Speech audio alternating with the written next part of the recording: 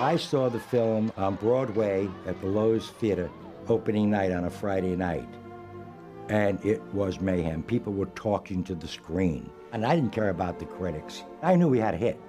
When we had, I think, the biggest opening in September of all time at that point. I had very strong controls over the marketing of the film because that was my background, and they changed the ad.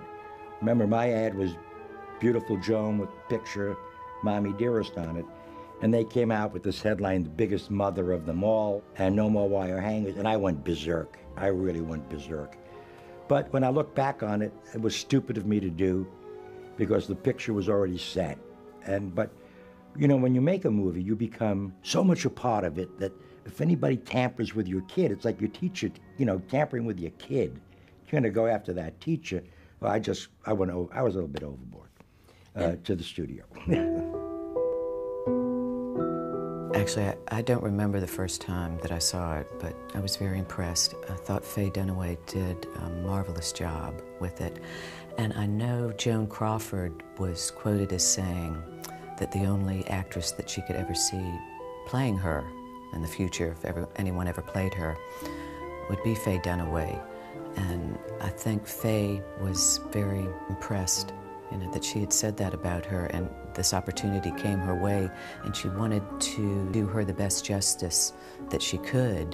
The picture is a hit. Shh. I saw it with a real live paying audience. It was a full house, and they loved the movie. It wasn't that they didn't love, they loved the movie. Joan, listen to them. They're so happy for you. It's not a critic's movie. It's a film audience's movie. The audiences interacted to that film. The audiences related to that film. I love all of you. The book I wanted to read very much when it came out. It got a huge amount of attention. It was a huge bestseller, and you hadn't read a book like that, really, about a movie star, especially a movie star that was so created by this myth of, like, the fan magazines and everything, to be this perfect person, and was really pulling the curtain back and showing a monster. It took a long time for the truth to come out, didn't it? So when the movie came out, I couldn't wait to see it. You know, I was probably paid the very first day to see it. I remember I saw it in New York, and it was packed. And so I wasn't disappointed in the movie, certainly. You expect me to ignore my fans. They're life and death to me, baby. I had no idea about the gay community's attitude towards Mommie Dearest until my wife, who's a photographer and is surrounded by all these extraordinarily talented and great gay guys, so every time they'd meet me, they did Mommie Dearest. Oh my God, you would think the king arrived. And I said, well, what is it? I said, we just love it, we just love it, we just love it.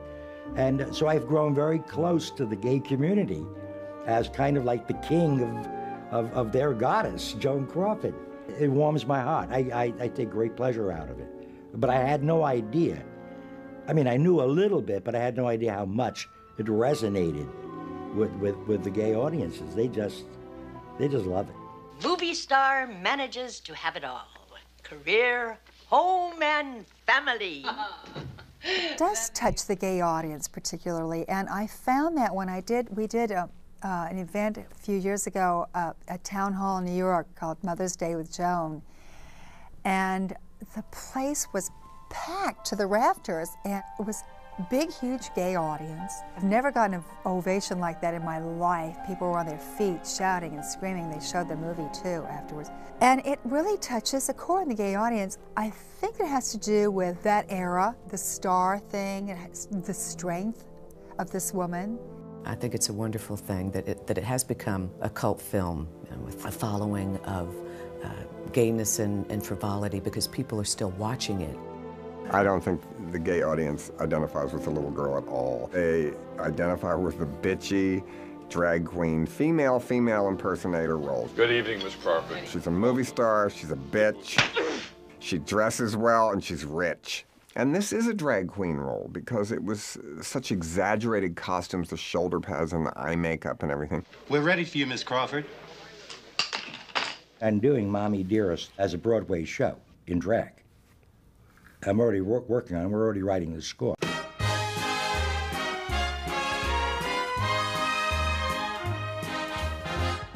John Epperson, which is my real name. And then there's this character, Lipsinka, that I created. If you've ever seen an old black and white movie, you know that the skin tone on the actresses was very even. So I want that red to disappear. I thought, well, I'll do a show all about Joan Crawford. I'll lip sync the whole thing. And so the show is billed as John Epperson, as Lipsinka, as Joan Crawford. So there's now 3 layers of identity there, if that doesn't complicate matters enough. We put on red pencil, then we put on red lipstick, and now we put on red powder. When I created the character of Lipsinka, I wasn't specifically thinking of Joan Crawford. I was actually more influenced by Lucille Ball and Carol Burnett and a woman named Dolores Gray. But there was that Joan Crawford fascination lurking in the background. And at some point, I became fascinated by specifically Bette Davis and Joan Crawford.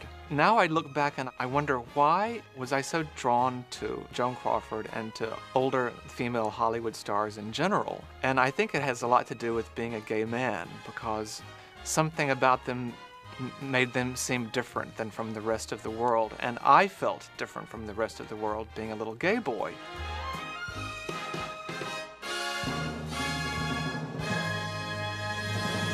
And voila, after 2 or 3 hours of makeup, Miss Crawford is finally ready to appear before the cameras.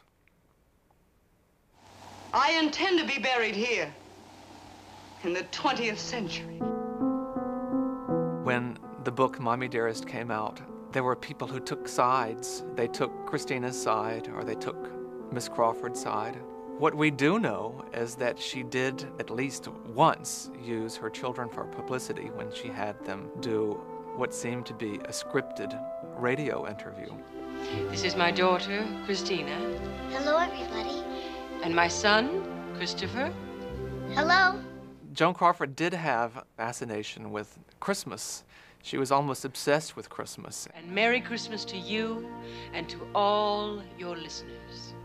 It's so hard for me to play favorites about anything. I'm not sure I have an absolute favorite scene. Well, I think my favorite shot is the one in the shower where she stands there and the water hits her hairdo and it melts in front of her and she doesn't react, which is so she's beyond the forces of nature, is a great shot. And I had forgotten that shot. Well, let me think for a moment. Obviously, the wire hanger thing is the most famous in it. What's wire hangers doing in this closet? Apparently, Joan Crawford's mother, I believe, had worked at a dry cleaner's, and that was a low point in their life, and so the idea of a wire hanger in her home when she knew she could afford better was very disturbing to her. But ultimately, what I take away from that scene is Faye Dunaway's decision to play it almost like kabuki theater. She has white cold cream smeared across her face, very white, like a geisha girl. But she also, at one point, assumes the squatting stance of a sumo wrestler.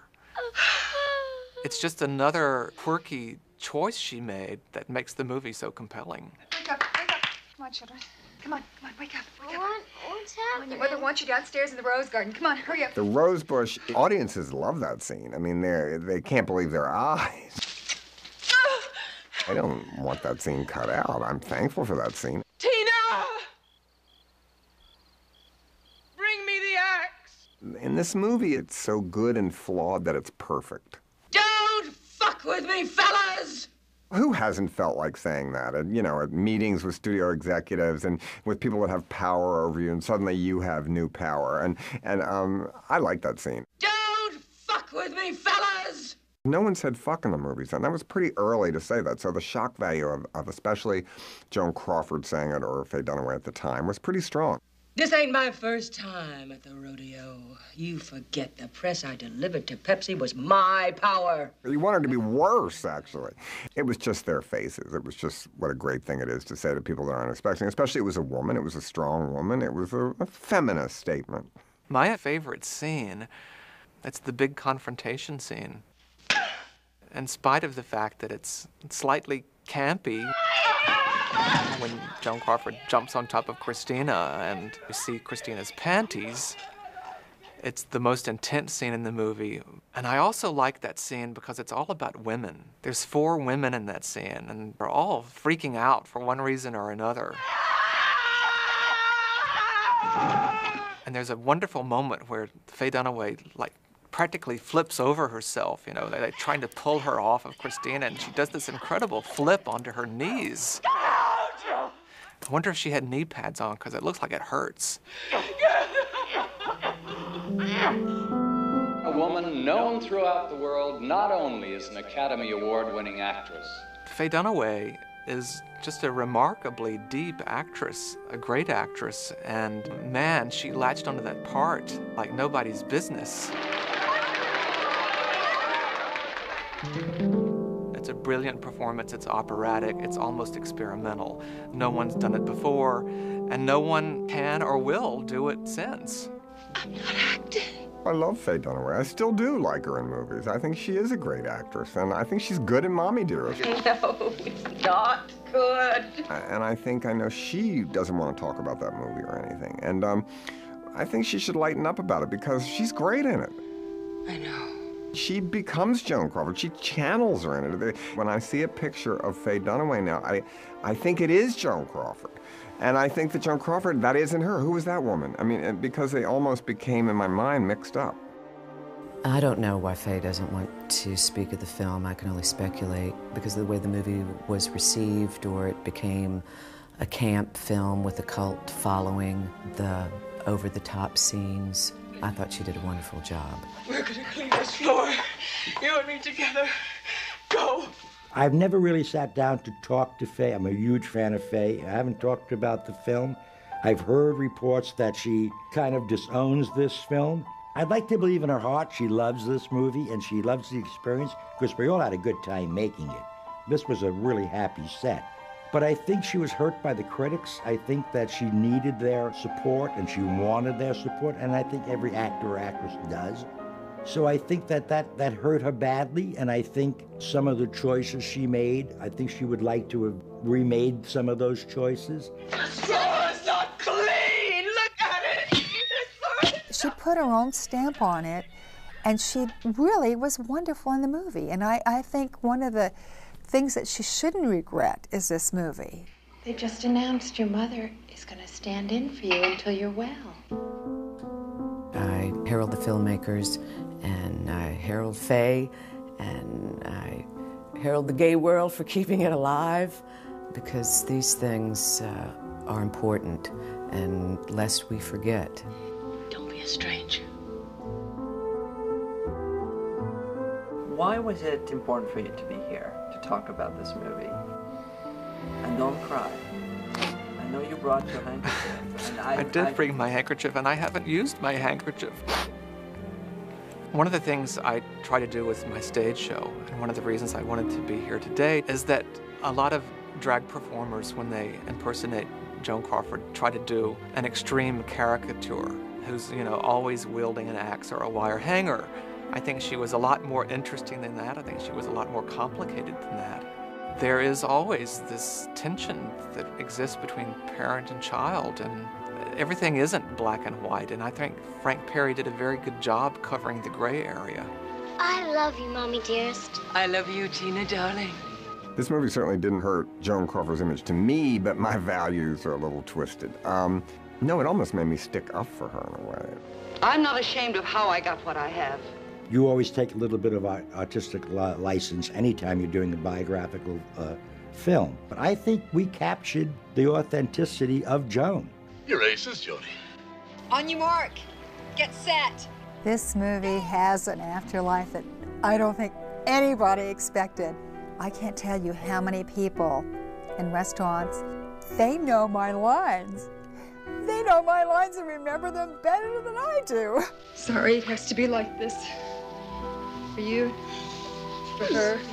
I was in Walgreens a few months back, and I sensed this lady a little ways down the aisle, and she said, "You're that girl, aren't you, that was in Mommie Dearest?" And I said, "Yes, ma'am." And she had tears in her eyes. And then I started filling up, talking about it now, and we just hugged each other. It was a very powerful film that did great things for people. She always loved you. I need to believe that. think if you like movie stars and if you like monster movies, then you can really have a good time with this because it's a little bit of a horror movie too, and it's like an opera almost. Mommy! It's so over the top in a way that really did happen, though. It may be an over-the-top story, but you feel as if her life was over the top. It wasn't exaggerating it, except for the rose garden.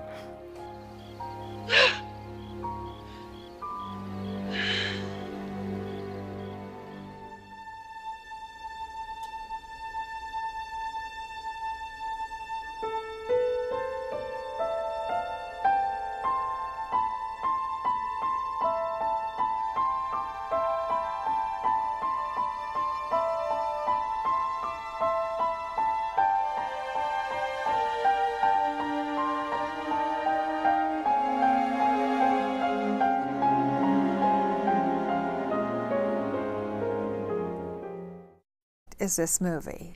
They just announced your mother is going to stand in for you until you're well. I herald the filmmakers, and I herald Faye, and I herald the gay world for keeping it alive, because these things are important, and lest we forget. Don't be a stranger. Why was it important for you to be here to talk about this movie? And don't cry. I know you brought your handkerchief. And I did bring my handkerchief, and I haven't used my handkerchief. One of the things I try to do with my stage show, and one of the reasons I wanted to be here today, is that a lot of drag performers, when they impersonate Joan Crawford, try to do an extreme caricature who's, you know, always wielding an axe or a wire hanger. I think she was a lot more interesting than that. I think she was a lot more complicated than that. There is always this tension that exists between parent and child, and everything isn't black and white, and I think Frank Perry did a very good job covering the gray area. I love you, Mommy Dearest. I love you, Tina, darling. This movie certainly didn't hurt Joan Crawford's image to me, but my values are a little twisted. No, it almost made me stick up for her in a way. I'm not ashamed of how I got what I have. You always take a little bit of artistic license anytime you're doing a biographical film. But I think we captured the authenticity of Joan. You're aces, Jody. On your mark. Get set. This movie has an afterlife that I don't think anybody expected. I can't tell you how many people in restaurants, they know my lines. They know my lines and remember them better than I do. Sorry it has to be like this. For you, for her. I was in Walgreens a few months back, and I sensed this lady a little ways down the aisle, and she said, "You're that girl, aren't you, that was in Mommie Dearest?" And I said, "Yes, ma'am." And she had tears in her eyes. And then I started filling up, talking about it now, and we just hugged each other. It was a very powerful film that did great things for people. She always loved you. I need to believe that. I think if you like movie stars and if you like monster movies, then you can really have a good time with this because it's a little bit of a horror movie too, and it's like an opera almost. Mommy! It's so over the top in a way that really did happen, though. It may be an over-the-top story, but you feel as if her life was over the top. It wasn't exaggerating it, except for the rose garden.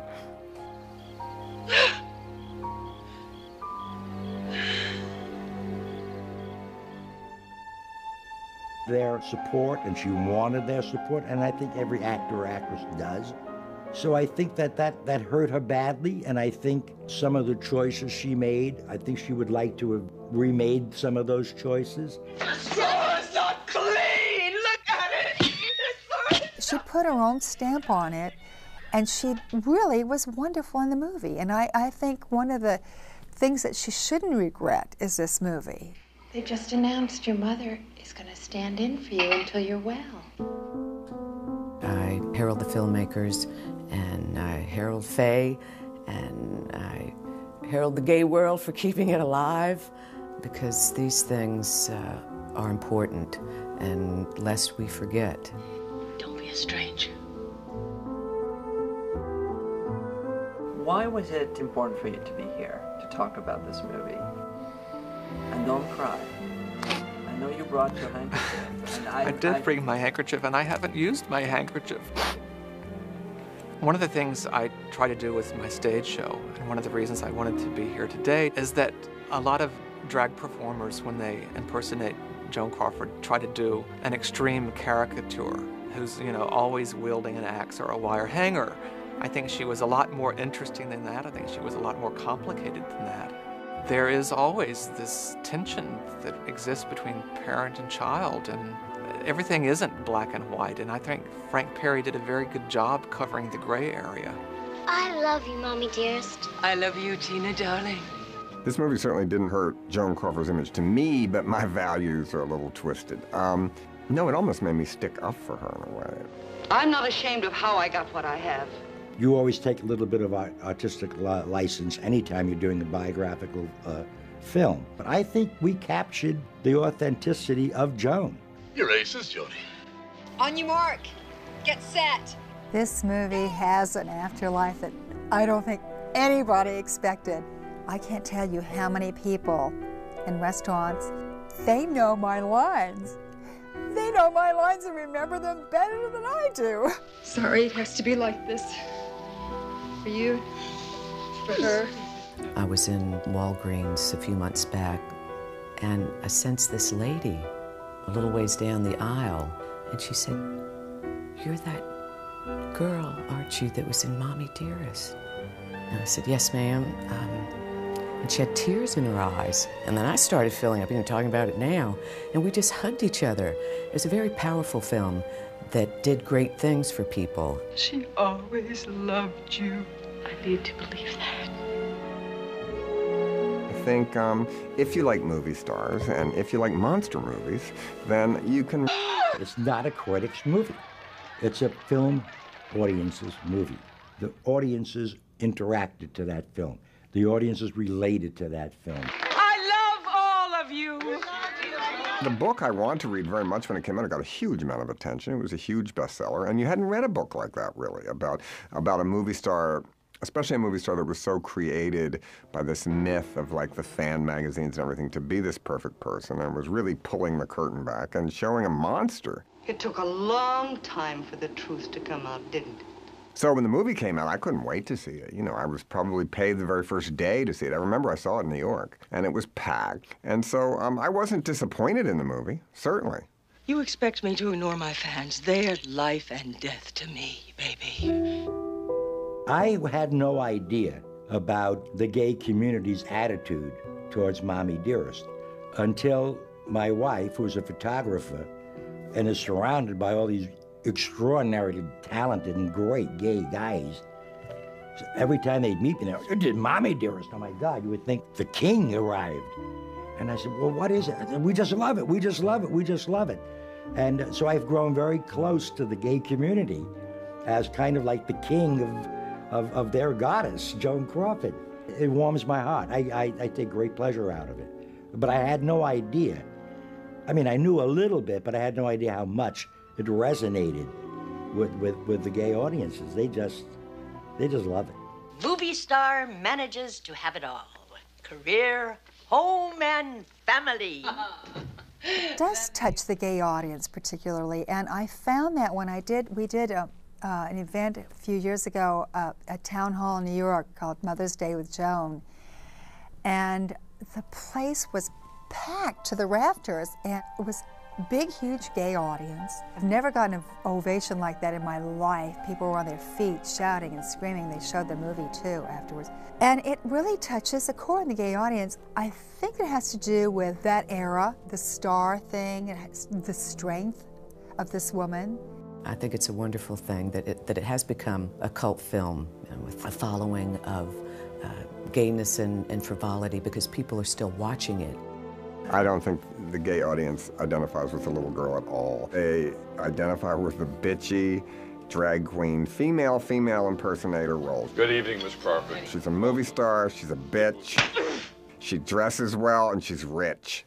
And this is a drag queen role because it was such exaggerated costumes, the shoulder pads and the eye makeup and everything. We're ready for you, Miss Crawford. I'm doing Mommie Dearest as a Broadway show in drag. I'm already working on it. We're already writing the score. she could ever see playing her in the future, if anyone ever played her, would be Faye Dunaway.